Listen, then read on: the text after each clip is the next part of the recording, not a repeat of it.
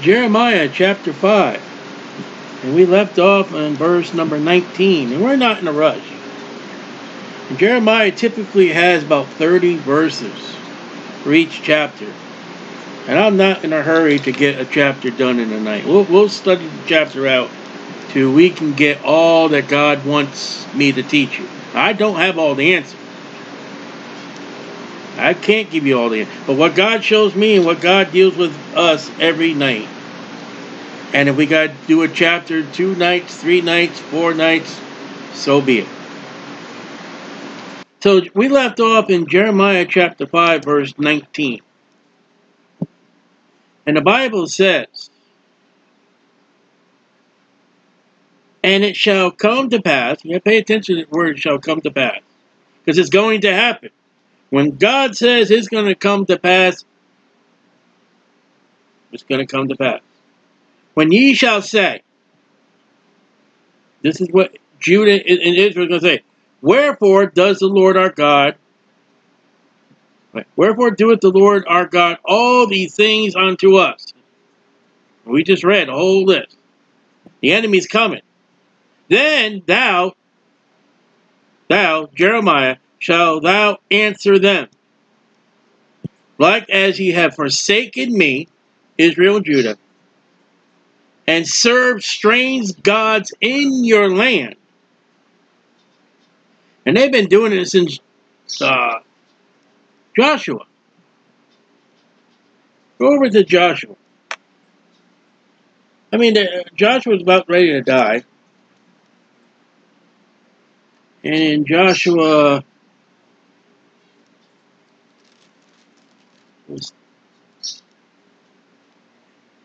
verse 16. Joshua 24:16.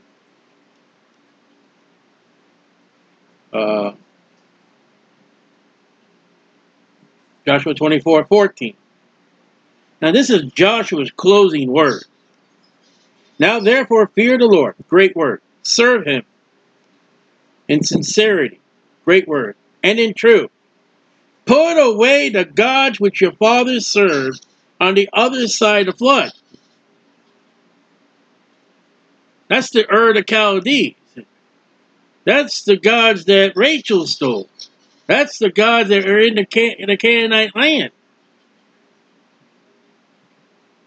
In verse 15, it seemed evil unto serve the Lord. Choose you whom day you'll serve.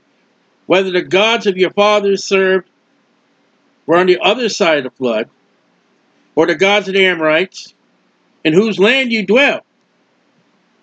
But as for me and my house, we will serve the Lord. All right. Everybody knows that. They got the placards on there. As for me and my house, we're going to serve the Lord. And the people answered and said, God forbid that we should forsake the Lord and serve other gods. What did God just tell Jeremiah? You're forsaking him. And even the people. So, verse 19, same chapter. And Joshua said unto the people, you cannot serve the Lord. For he is a holy God. He is jealous God. He will not forgive your transgressions or your sins. If you forsake the Lord, is that what God just told Jeremiah? And serve strange gods. That's what God just told Jeremiah. Then he will turn and do you hurt. Oh. Wait till we get to the close with Jeremiah. I mean,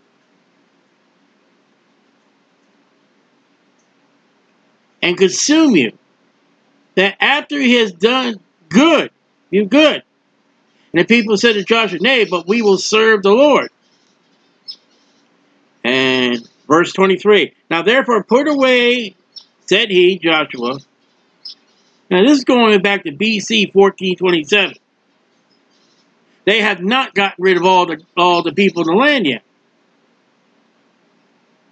Put away the strange gods which are among you. They're right there.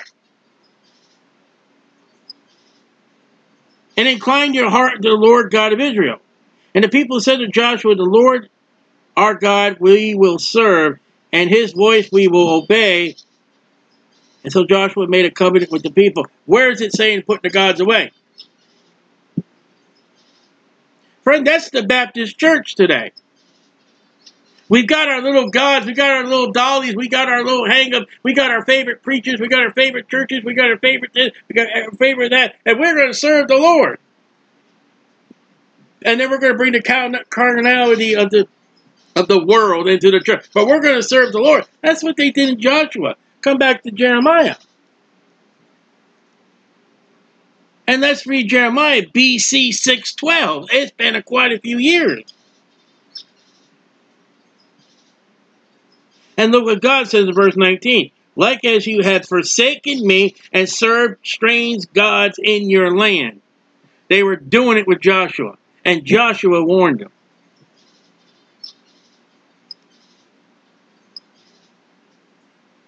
I read today, the Baptist church on freedom and liberty. That freedom and liberty is what destroyed the church. The church did not grow in the book of Acts under freedom and liberty. The church grew under persecution. And you allow all these religions to have freedom in America, and yet the one true living service to God the Father and Jesus Christ the Son is being put into the closet, while sins have a wide open door. I don't care what you feel. I'm not all Baptist. I'm a little bit of Methodist. And a little bit of a Puritan. Get rid of the Baptist attitude, the Baptist Catholic. You don't like it? You keep the Baptist Catholic. I don't. Declare this in the house of Jacob, verse 20, and publish in Judah, saying. All right, that's Jeremiah's audience. But we can take the book of Jeremiah and we can cast it to the church today because it's the same thing. It's the same thing all the way back in Joshua. I think there was somebody very wisdom of God that said there's nothing new under the sun. And then that guy goes and marries 1,000 wives and he falls into the gods and goddesses of the people. I'm doing a study now. If you can see my post here, I don't know, the picture is stalled. I don't know. But if you can see, I'm doing a study now, opening up on Ashtoreth and Ashtaroth. You know who she is? She's Ishtar. You know who she is? She's the Queen of Heaven. And you may rank on the Catholic Church and they're worshiping Mary, and you can have your Estar, your Easter, and you're still worshiping the Queen of Heaven. You're no better than a Catholic. That's why I say Baptist Catholics. And that's upset some. And the ones that are upset are the ones that are holding to their gods. That go way back to the gods of the past and their present. Here now, this. Oh, foolish people. Look at God speaking. You know, when I preach on the street, and that's the ministry God's given to me, and there's all kinds of ministries, knocking on doors, passing out gospel, one-on-one. And there people are very, Christians are very, how do you do that? It's turning people away. And they have no identity of preaching to what the Bible has to say. And what the Bible has to say, the street preaching is true, is right. It's something that Jesus said. And the big, offense, you're offending me. So go grab yourself a backbone and put it into your body and grow some bones. You spineless jellyfish.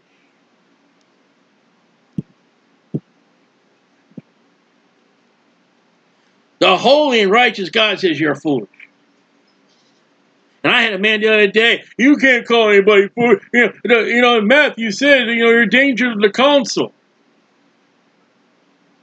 Oh, you're putting me back under the law when we had this whole discussion about the law. Okay. God calls them foolish. And without understanding. They have no understanding. We read this the other night of the holy. They have no understanding of the God they claim to worship. They have no understanding. We're a King James Bible belief. So what's the King James Bible say? I don't know.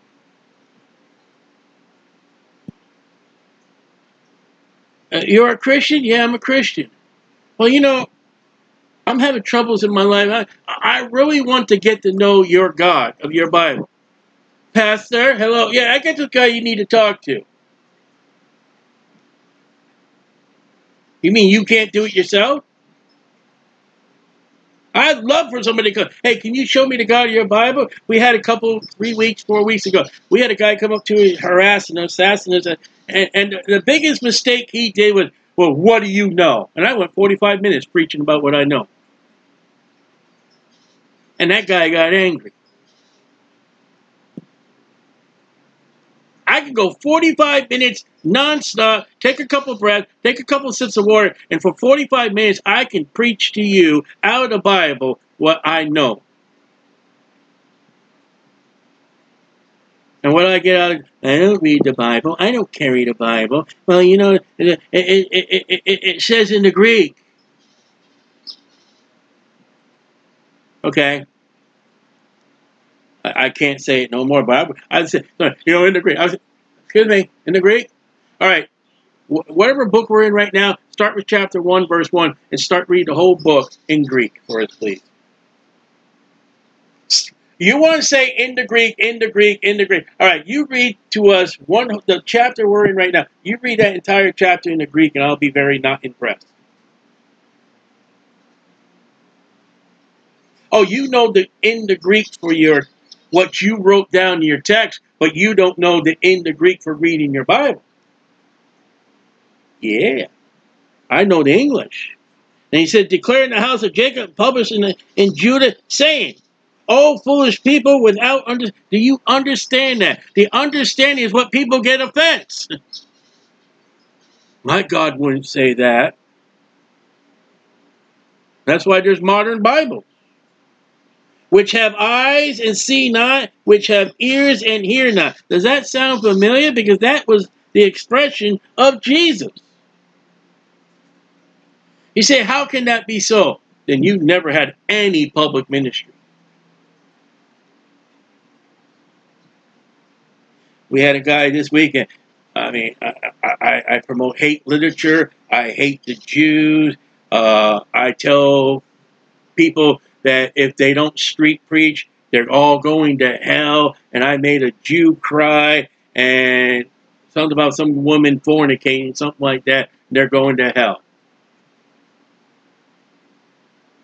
How can you not hear me with the loud voice I'm giving? And they're all lies. And they have ears they hear not. I know exactly what God's saying. I know exactly what Jesus said, who is God.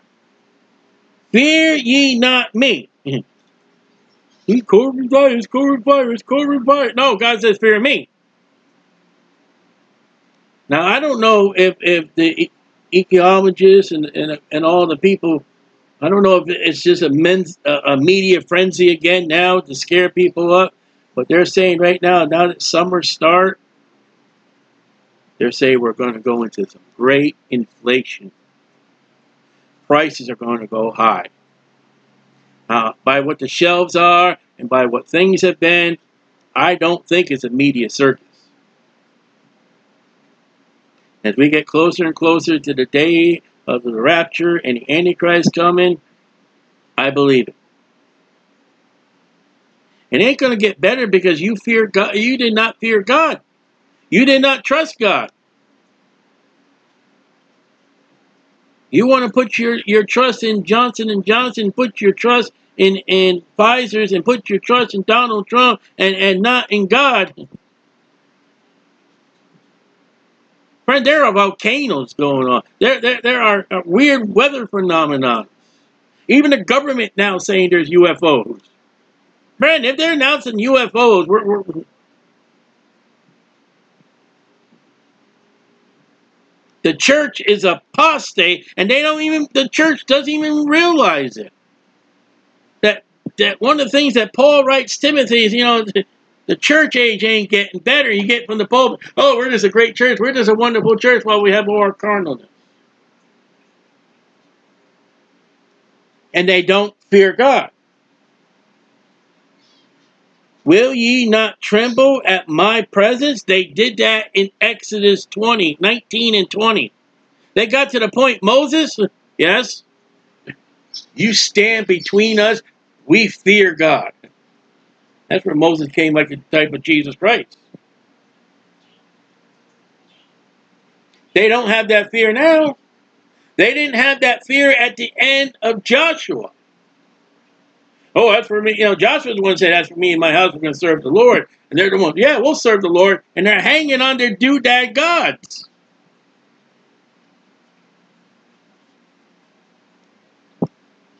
They're wearing their God. They may have it tattooed on them. They may be carrying them in their purse.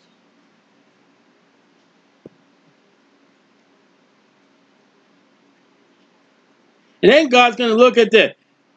And we read about this in Isaiah. And this pointed to the flood of Noah's day. But the creation, the creator God, how powerful he is. Will you not tremble at my presence, which had placed the sand for the bound of the sea by a particular degree? What is sand? And God said, I put that sand there to stop the sea, that it cannot pass it. Though the waters thereof toss themselves, and yet can they not prevail. Now, there's going to be local floods.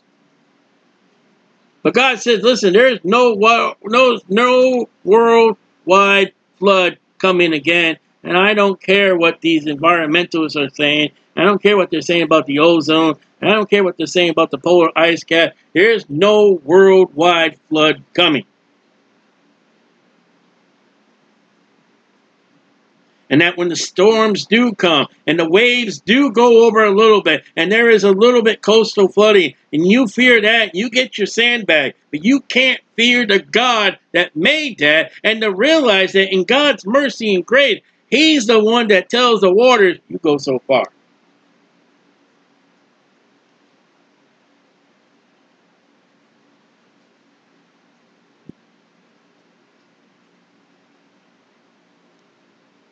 But this people, the foolish, ununderstanding people, had revolted in a rebellious heart. They are revolted. They're revolting and revolted. And gone.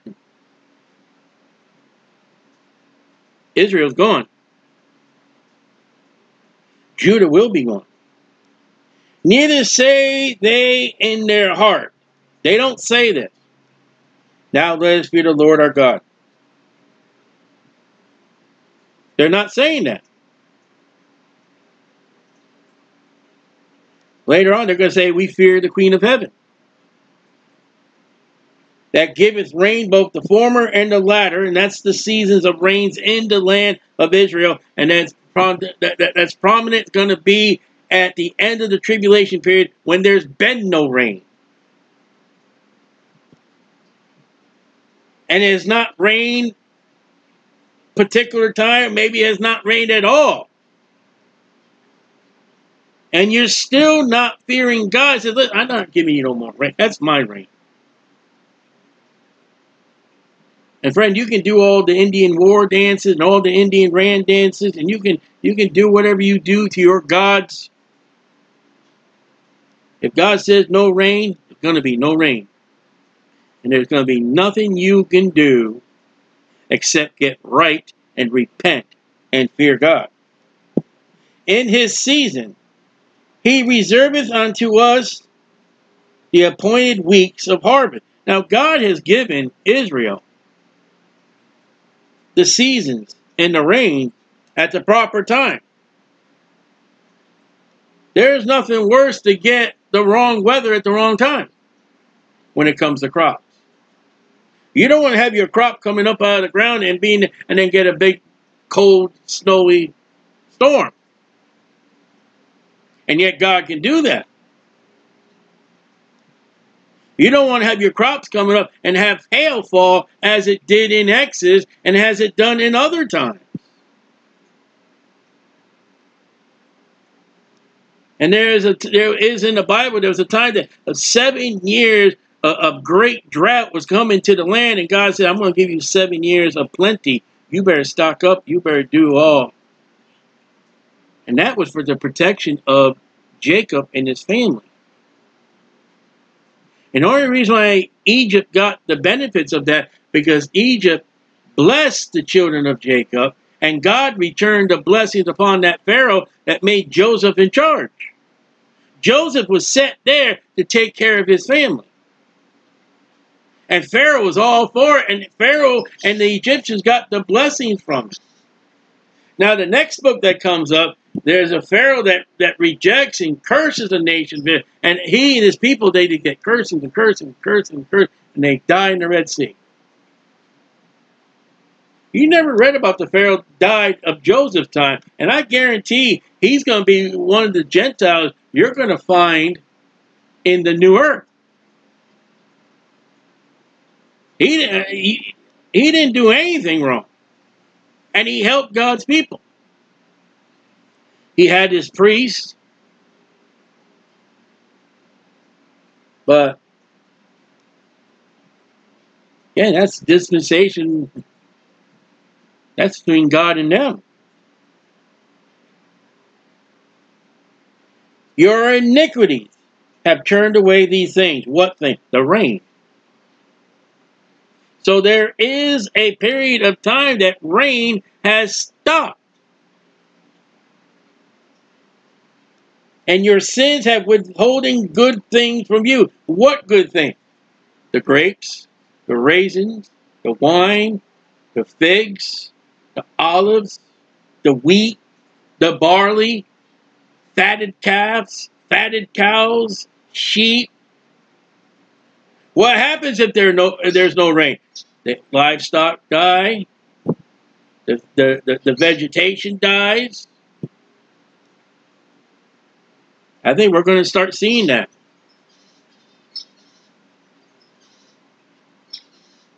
For among my people, Israel, are found wicked men. You find that in the churches too. They lay wait.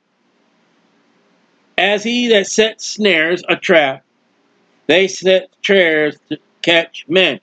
You say, what's that in the church? Man, they're deceiving the people out of the pulpits and that all the time, just to get the money. We're going to run to the law. We're not under the law, but we're going to run to a book that's under the law, Malachi.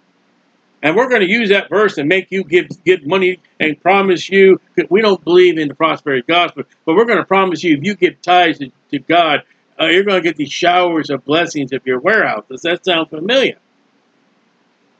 But we're not under the law, and we don't have the sure mercies, and we don't have name it, claim it. But if you give your tithes to us, the church, and you give Christmas presents to Jesus on December 25th, though it's not his birthday, and though we're not really celebrating Eros and Cupid but we do have a heart, and it's Resurrection Sunday, and we got the eggs and we got the little chocolate bunny, but it's not. That's what the Catholic Church did. Like I said, if you can see it from my screen, Astarte. Let's start. You know how many names she comes up before she becomes the Queen of Heaven? And all the Greeks did and all the Romans did was they took the Phoenician gods and they gave them a new name, which the Phoenicians took the Babylonian god, gave them a new name, which the Babylonians took the gods of them and gave them a new name, and the Catholics took the gods of them and gave it a new name, and the Baptists took the gods of the Catholics and gave it a new name. It's the same candy bar in a new wrapper. I remember when my daughter was born. And my wife found, hey, we can get candy bars with her name and her birthday, and we had special name meaning why we named our daughter Rachel Ann R. He said we can get all that, and we sent away for that, and just these pieces of paper came. My wife Lisa said, well, where's the candy? I'm like, I don't know. And to come to find out, they just sold us the wrappers. We were to go out and buy the Hershey's bar, take off the wrapper, and have some kind of glue or tape. And we had to put our own wrappers. It's the same Hershey bar with a different wrapper. That's what it was.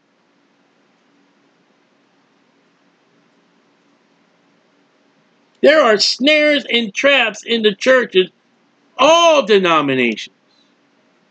The Catholics will put you in a snare and scare. If I don't appease the Pope and the priest, if I don't get buried in a Catholic cemetery, where's my soul going to be? Well, if me and my wife don't get married, she's a Baptist, and we don't get married in a Catholic church, so we get married outside the railings of the Catholic church, because she's a Baptist, we can't get married at the altar. Listen, I've known born-again, Bible-believing, saved Christians that were Catholic and took a while to leave the church because that little, if I get the Catholic Church mad at me, what am I going to do? Don't worry about it. You're not under the Catholic Church no more. You're under the blood of Jesus Christ. But that's that takeover that religion had. I'm told, I think it's the Mormons, that you have to show your you have to show your IRS paperwork to the church so the church can say, this is how much you owe us in time. It's nonsense. Okay? As a cage full of birds that only shows up in Revelation 18:2, the bird cage. Now, that's not a house bird cage. We got birds here. Jesus told us what that thing is. They had cages of birds that they were selling in the temple. The doves and the pigeons and all that need to be sacrificed, the turtle doves. So there's a lot of birds in the cages. Their houses are full of deceit. That runs back to verse 26. There are people who are in churches, whether they be the people who sit in the pew, or the deacons, or trustees, or the pastors, or the teachers, whatever office they hold in that church, or they hold no office, they may be home and they have set traps, they have set snares, and they're full of deceit. And you may think that they're one of the good Christians. I had one when I was first saved. I was in church. I think it's like a year I've been saved in the church, and there was this insurance company, and I was told that the one of the marketing people was saved, and he got this great idea is, if I could train the agents, whether husband or wives, or you act like you were a husband and wife, you may not have been married. And he would have class and show, this is what the Christians say, this is how the Christians act, this is what the Christians believe, this is what the Christians do.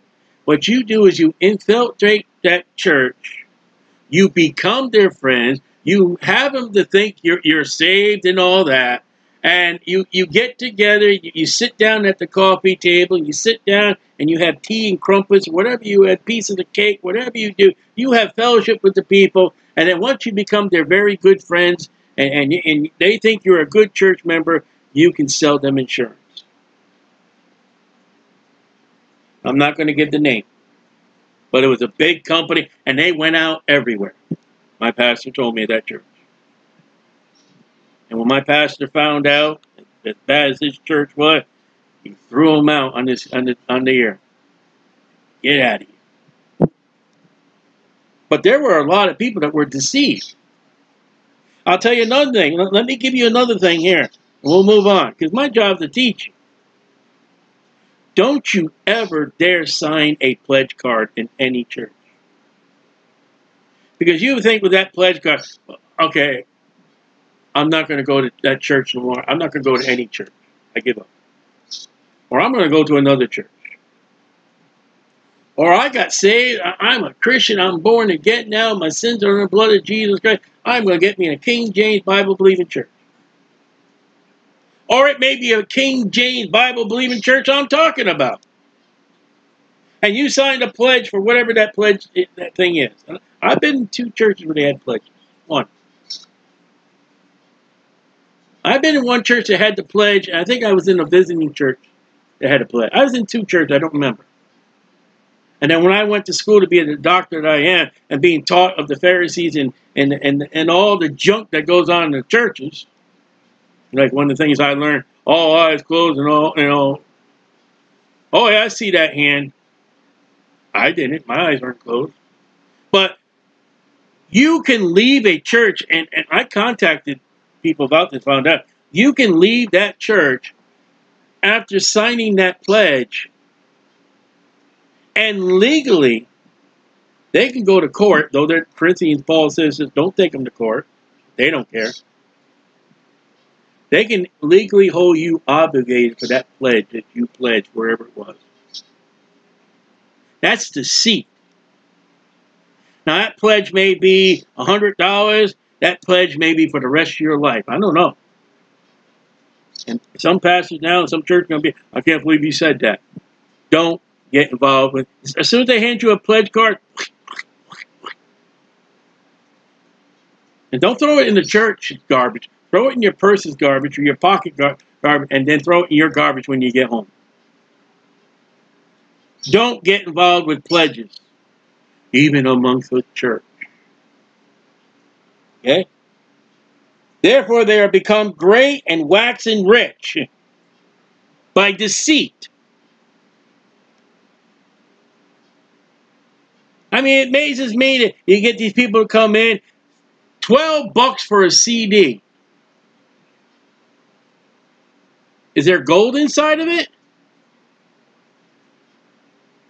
I can go to that big chain store and get CDs $7.99 with sales tax.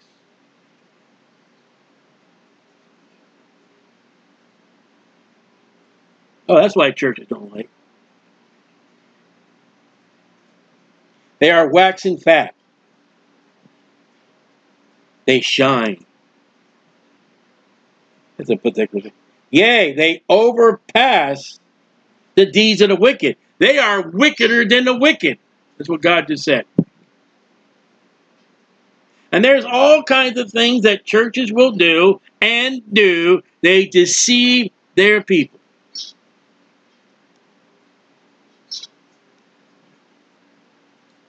It's foolish. I'll tell you one other thing too. That churches have church offering envelopes. Now I got suckered on this one. I was going to this church and I said, I want on the envelope, I wanted to go to this missionary. I heard great things about this missionary group.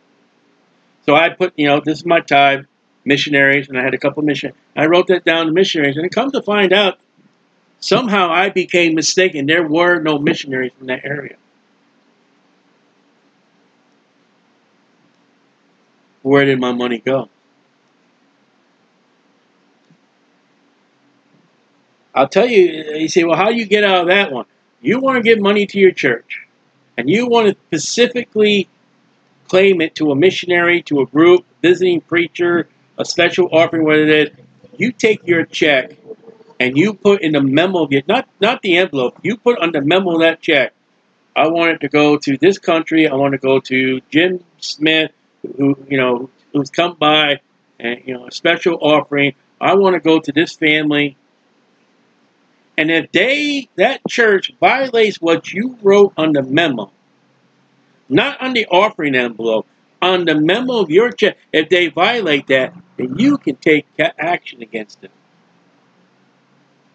You say, well, about the church envelope, that gets thrown in the garbage. I was putting money into me. I thought I'd send it to a missionary. And the pastor's wife went in there, well, we don't have that missionary. I'm like, then where'd my money go? I put it in the general fund for the missionary. I don't believe in your general fund of missionaries. How come nobody came to me when I put down this country. How come no one came to say, Style, we don't have a missionary in that country? That was months. So since we didn't have that, we just put it in the general fund of the mission. That may not go in the general mission. It just may went into the pizza party fund or the Coca-Cola fund or whatever. I didn't put it on my check. If I had put it in my note and that check, go to this country, and it didn't do that, I could pull up my check and say, hey, listen, you guys got to give an answer. Just because they're a church, don't think you can trust them all. I said all. I didn't say, maybe you got a great church. Good. They judge not the cause. They're out for their own gain. They don't weigh the person that handled the income of the church did not say, they didn't judge it. Hey, you know what? This guy is putting down a missionary that we don't have. We got to go talk to him to pull him off to a side. You're mistaken, and I get mistaken a lot. Or maybe I didn't get mistaken and something was mentioned and it was to deceive. Maybe they mentioned that country. I wasn't deceived. And you know what? It wasn't really so. And we got you in a snare.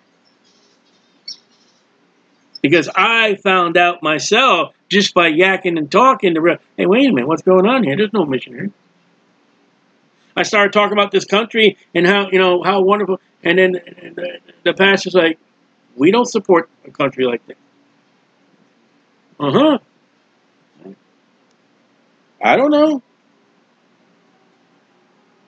The cause of the fatherless. And again, in the law, the fatherless and the widows were to be taken care of. And by here we are now, they were taking advantage of the fatherless and the widows.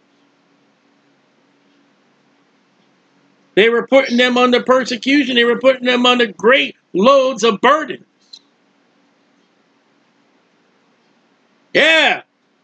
For 3/4 of your pay, we will say and burn a candle in prayer that your hubby can get out of purgatory. And don't tell me that mess. I came out of that mess, the Catholic Church. And the moment you say, well, I ain't got no more money, well, we ain't got no more candles and we got no more prayers. And that you deceive that family so much, that woman will do whatever she can get to for you to burn a candle, which you probably don't, and for you to say a prayer, which you probably don't. That's that long prayers that Jesus spoke about. The Catholics do that today. If you don't get your last rites read to you before you die, I don't know what we can do for you, except for go after your widow and your family. Maybe get them to pay us so we can pray. That's deceiving.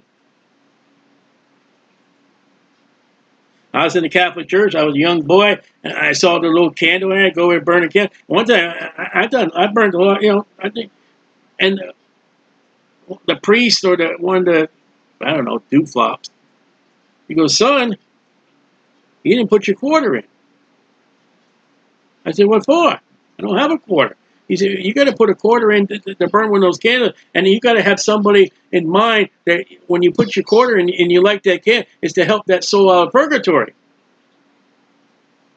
What? He told me, he said, you ain't got no quarter. You have no business lighting that candle.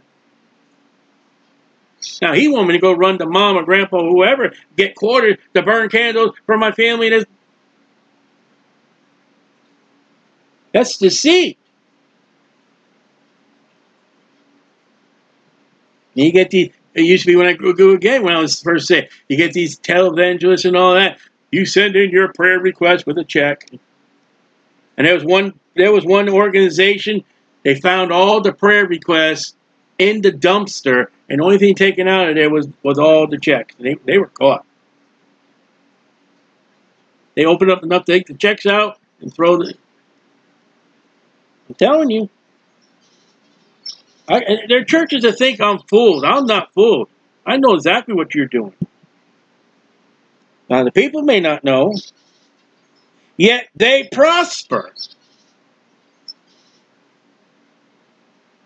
This is going on in Jerusalem. This is going on in Israel. And it's going on throughout the world today. And Psalms tells us, fret not. Because this is why we have the judgment seat of Christ. And this is why we have the great white throne judgment. Let God take care of it. And you ain't going to fool that judge. You ain't going to bribe God. And God said, I hear the cries of the fatherless, and I hear the cries of the widow. Now, the way things are in life, it may not get solved on this planet Earth. You may have to go off into the judgment. You know, there was one ruler, and he said this woman kept pestering. Oh, you know, help me do this. Help. And you know the only reason why he answered her request is because she would not shut up. Is that justice? Is that just? I'm going to answer them just because they just leave me alone and they'll shut up.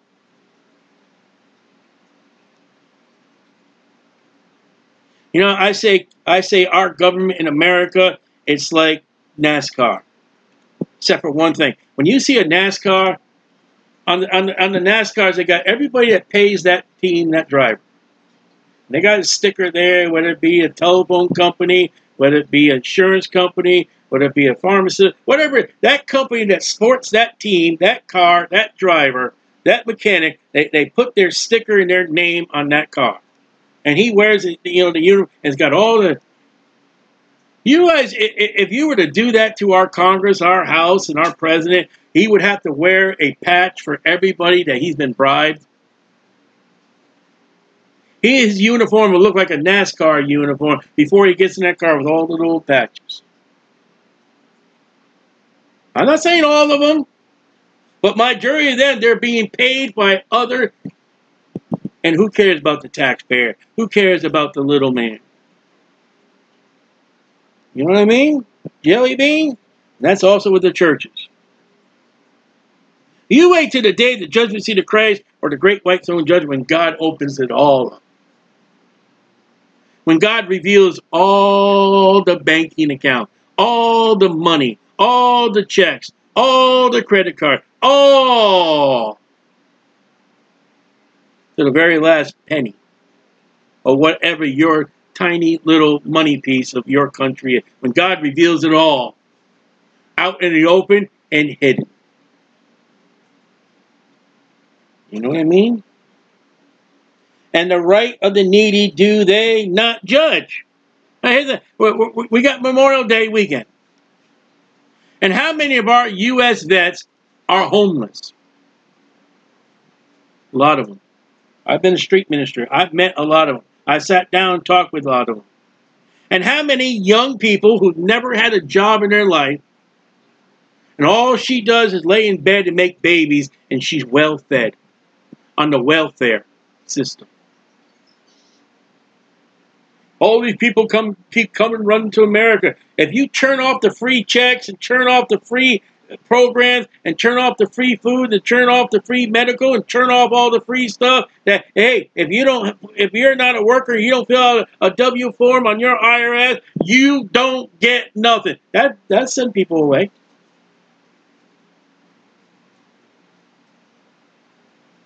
And I'm talking about a man that goes into the military, and whether it be 1 year, 4 years, 20,000 years. He gets a lifetime IRS card.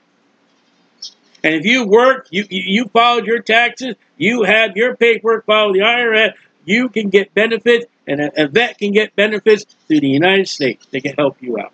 You never worked a day of your life, you never even a citizen in this country, you don't have paperwork to the IRS, we're not taking care of you. That's the answer. But we allow everybody, you know, that Statue of Liberty needs to be taken down. We just stay home. We can't take care of our own. We can't take care of our warriors. So don't give me a Memorial Day and you know, and the president goes, visits the Wall of Honor and lays a wreath. Big deal. What's that wreath do for the vets trying to get hospital care at the VA? That you guys stand in line. God's going to judge all that one day. So I not visit for these things. God said, I'm going to judge for all these things, the good and the bad. Saith the Lord. Just make sure you know who's talking. Thus saith the Lord. Shall not my soul, God's soul, avenge on such a nation like this? What nation? His people. And the Bible says, realize that you not know that the judgment shall begin at the house of God. And if it's going to begin at the house of God, don't you know it's going to go out further and further and further and further to the nations that utterly reject God. No one's going to get away with anything. No one's going to get a free ticket. Nobody's going to get a free ride. They will be all judged justly and rightly and correctly by a righteous and holy judge. Even the angels one day will be judged. There's only 3 that are not judged, if I read my Bible correctly. Satan, the Antichrist, and the false prophet. They're cast into the lake of fire before the judgment, the great white throne judgment ever shows up. Read your Bible. A wonderful and horrible thing is committed in the land. Uh-oh. You think wonderful, ooh, great. And a horrible. Those 2 words that don't go together. I mean, you picture, here's a woman, she's giving birth to a baby. Here comes her bundle of joy. It's a wonderful, horrible. What did I give birth to? You know, the boss calls you in the room. You know, at 3 o'clock, I want to see you before you leave. You're like, okay, am I in trouble? You get into his room, he get in his office, he says, have a seat. I got something wonderful to tell you and horrible. And it's not, I got good news and bad news for you. What do you want first? It's wonderfully horrible news. What is it? The prophets prophesied falsely. You do not see that in the churches today?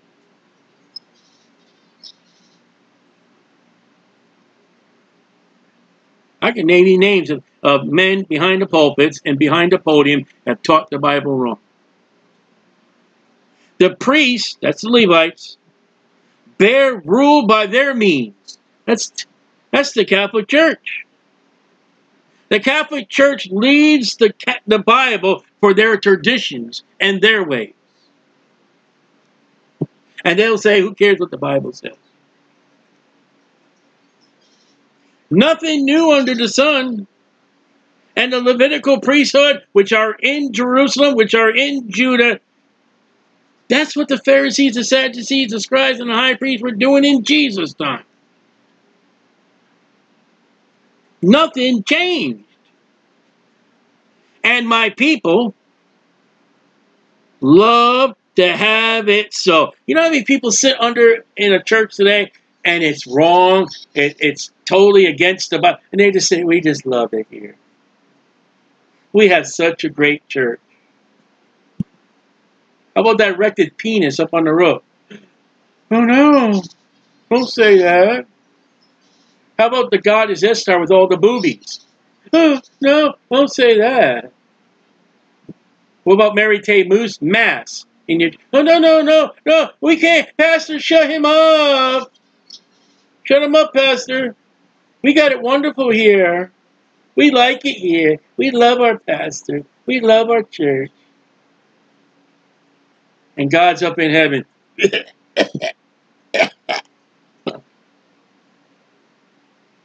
Poor, wretched, miserable. Not going to be too happy to judge the seat. You're happy now. You ain't going to be happy to judge the seat of Christ. If even some of them make it to the judgment seat of Christ. And what will ye do in the end thereof? 2 Timothy 4. 2 Timothy 4.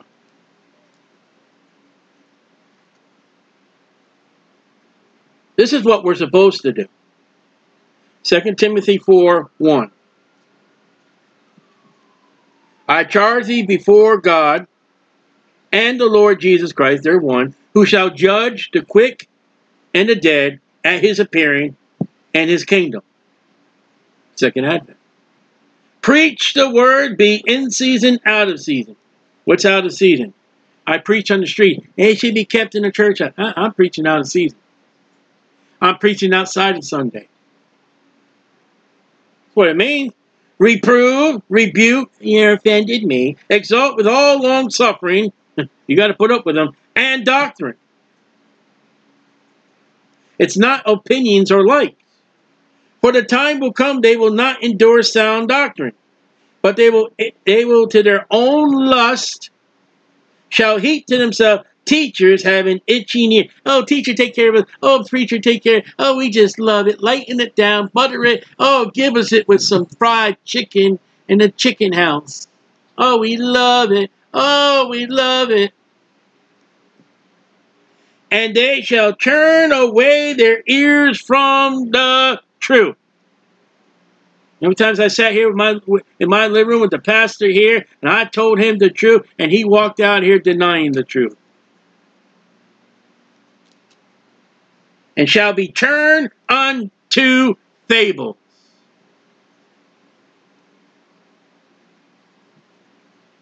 But watch thou in all things, endure affliction, do the work of evangelist, make full proof of thy ministry. Okay? Chapter 3, verse 1. This know also that in the last days perilous times shall come. For men shall be lovers of them own selves, covetous, boasters, proud, blasphemous, disobedient to parents, unthankful, unholy, without natural affliction, truth breakers, false accusers, incompetent, fierce, despisers of those things which are good, traitors, heady, high. This is the last days of the church age. Lovers of pleasures, that's the church, more than lovers of God, that's the church. Having a form of godliness, oh, we're nice and holy, we're great, we're wonderful, great Christians, but denying the power thereof. From such turn away, for such they have crept into houses, or creep into houses, led captive silly women, that's God speaking through Paul, laden with sins. They are full of sin. Oh, we just make him so happy, so great. Oh, you make me, oh, he gave me flowers on Mother's Day. I'm a sinner and I got flowers from our church on Mother's Day. I must be doing good.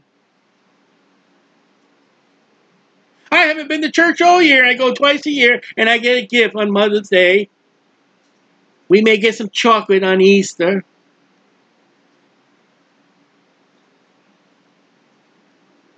That's the end of the church age, and we're coming to the end of the time of Jerusalem and Judah. It's a sorry state. And again, read Revelation chapter 3, where it starts off the church of Laodicea and finishes the chapter. That's what period we're in. It's nothing to boast about.